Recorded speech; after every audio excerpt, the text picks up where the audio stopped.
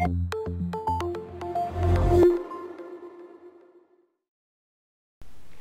everyone, and welcome to another episode of Highmetric's Tech Bytes. I'm Derek Byrne, Senior Consultant here at Highmetric, and over the next 10 minutes or so I'm going to be covering tag-based service mapping, which is a new function that was added to the ServiceNow Orlando release. Now for this Tech Byte, I'm going to make two fairly large assumptions. The first one being that you already understand what discovery is within ServiceNow, and that you have some understanding of the current top-down service mapping functionality that exists. Now if you don't, that's okay. There's still value in you viewing the rest of this Tech Byte, but what I am going to do is put up some contact details at the end of the Tech Byte, so if you want to dive into understanding discovery or the current top-down service mapping that's available, please do reach out to us and we can run a separate session for you on those particular subjects. So before I go into how tag-based service mapping actually works, I thought it might be a good idea just to explain what I mean by a tag. So if we look at the AWS definition of what a tag actually is, they say a tag is a simple label consisting of a customer-defined key and an optional value that can make it easier to manage, search for, and filter cloud resources. And although there's no inherent types of tags, they enable customers to categorize resources by purpose, owner, environment, or other criteria. So what does all that mean for us in the ServiceNow world? Well, the key here is cloud resources. Tag-based service mapping is purely for cloud resources. If you're looking to map on-premise services, then what you should really do is stick with the current top-down approach within ServiceNow and leave tag purely for cloud. So why would we not just use top-down mapping for our cloud resources in the same way we do for on-premise? On the left you'll see a top-down map. It's a lot more detailed than the one on the right. I've even heard these called surgical in the past. Now for anyone who's ever done any service mapping using the top-down approach, you'll know that it takes an awful lot of time and effort to get it to the point of being useful. But once you've got it to this sort of view, you'll know the immense value that it adds to the organization. Now on the right we have a less detailed map. It's the tag-based map. It's a fairly flat structure. It's showing me some VM, some workload, nothing really more than that. But what we found is that for most clients that's enough. That's all they really need to give them an immense amount of value in terms of mapping their cloud resources. But the most important thing about this, and the reason that people are going to start using it, is that it's really quick to create. So that's what we're going to focus on for the rest of this Tech Byte, is how to actually create those maps. Now to save time, I've already run a discovery of a cloud environment, and as you can see on the screen here, that's returned a list of virtual machines in the cloud, but it's also given me two other columns, one being the tag keys and one being the tag values. Now for anyone who's worked with cloud in the past, you'll know that one of the largest challenges you get is getting people to stick to a tagging convention. As you can see here, I've got a couple of examples where someone's used the key of application and someone else has used app name and someone has used app. They're exactly the same thing, but they haven't stuck to a particular naming convention. So one of the first things I'm going to show you in the demo is how we get around that issue when we're using tags in service mapping. Now to do that we use a new concept called tag categories. Now they're essentially just a way to group all of the various tag keys that we've seen into a single easy to use tag key. Now on screen you can see an example of an application service tag category there. So what I'm going to do is I'm going to take you through how to go create that and talk you through all the various different options. So what we'll do here is we will click on new category and we'll go and call this application service. Helps if I spell that right. There we go. And here you'll see I've got a section here where I can add all of the various different tag keys that we found. So if you remember from the discovery output, we had app and we had application. I think we also saw app name. Now you could also put some others in here that you haven't seen yet but you think that people may use when they're going and creating cloud resources. So in here I could then put other variations, apps, and and applications, just as examples. So essentially what's going to happen is every time we run a cloud discovery and it finds tags on cloud resources, if any of them fall into those groups there, it will group them all together and call them application service. Simple as that. So all I need to do then is click submit, and that will then go through into system.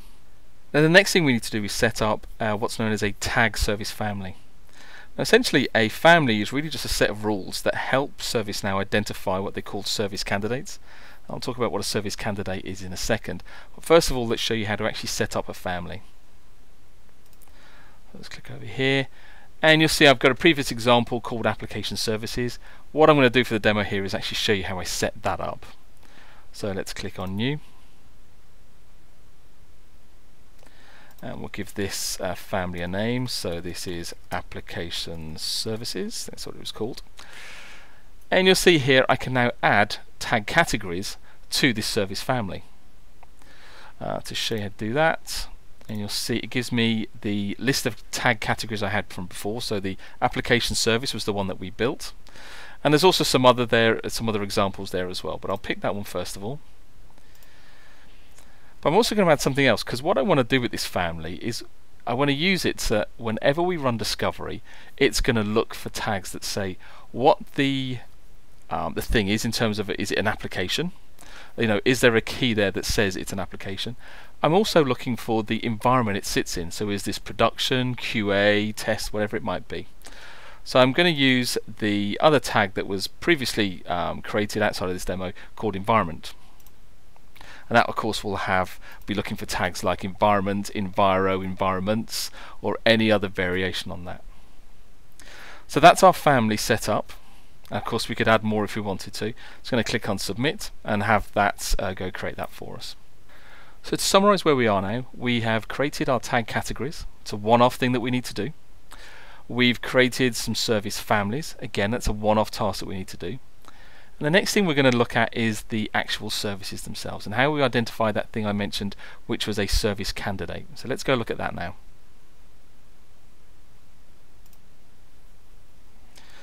And what we'll do is we'll use the application services family that we created.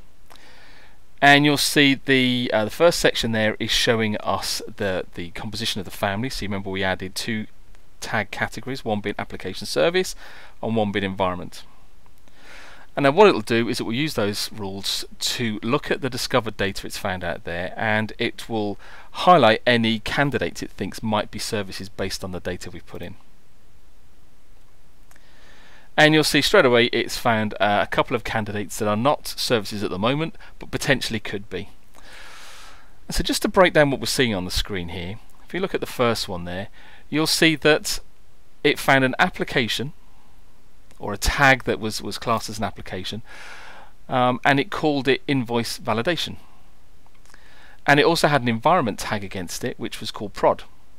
So that's a good assumption here that there is an invoice validation service that's in production.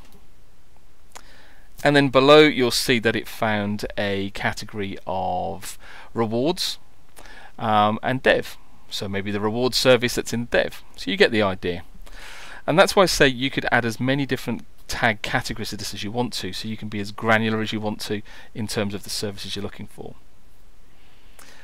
Now if we look at these and we think that these are a good candidate and we want to go create a map off them, it's as simple as putting a tick in the box and saying map selected. That's all we need to do. Now let me show you the results of that with some that we made earlier on. So I'm just going to close that down. And if we come down here, I'm just going to use one of the map services we've already got. So rewards dev, and if I view that map, so now we have our map, and at the top there you can see the application service itself. So we looked at rewards, and that's in the dev environment. Underneath that you see a layer of workloads. So for instance here I've got some Postgres installed there. I've got instance of Tomcat, and by the looks of it here this is an LDAP configuration. They sit on these servers here, so one's on this Linux server, one's on that Windows server, and the Postgres is sitting on this Linux server. And there we have our service map. So to summarize, let's just review the steps required to get tag-based service mapping working. First of all, we just need to do a discovery of your cloud environments to find the various tags that you have. We need to go create the tag categories so that we remove any issues with people not following conventions. We need to create the tag service families so that we can start to set up some rules to tell ServiceNow what to look for service candidates. We'll review the service candidates once they're created, and then finally we'll choose the service candidates we're interested in and we'll view the service maps. And finally, I just want to say thank you for joining us on this latest edition of the Tech Bytes.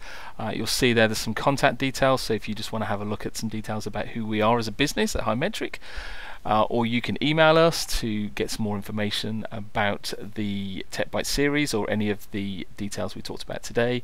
And of course you can see all of the other Tech Byte episodes on the YouTube channel, and you can look us up on LinkedIn as well. So with that, I just want to say thank you for attending, and we'll see you on the next edition of Tech Bytes.